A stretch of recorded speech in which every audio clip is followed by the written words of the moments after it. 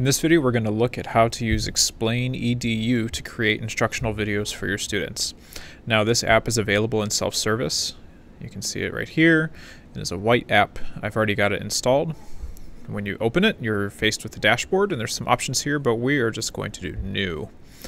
And what these give you is a blank whiteboard canvas. And you can have several different things on this canvas at once. So right away, you notice that there are some pen and pencil tools, and I can draw on the screen.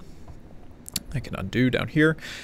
We can also add images or videos or even snapshots of web pages. So I'm going to grab an existing image. I've got a photo here I'm going to use.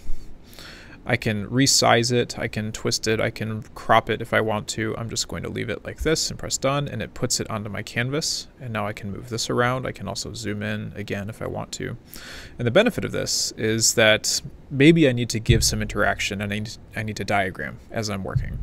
So rather than using a static slideshow, I'm going to use Explain Edu, import some images to my screen, grab a pen tool, and then I can annotate while I'm recording. Down at the bottom of the screen, there's a record button.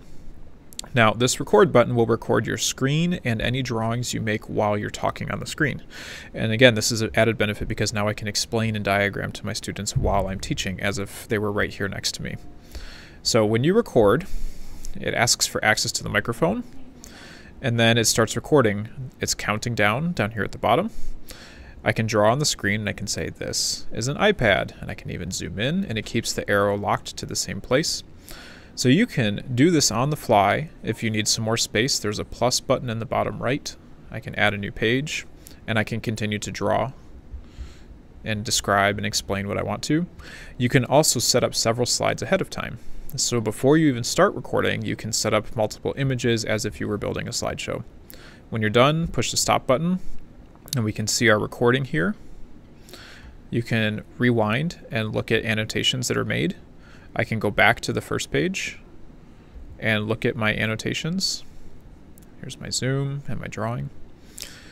But mainly what you do when you're done is you want to get it out. So we're going to export this.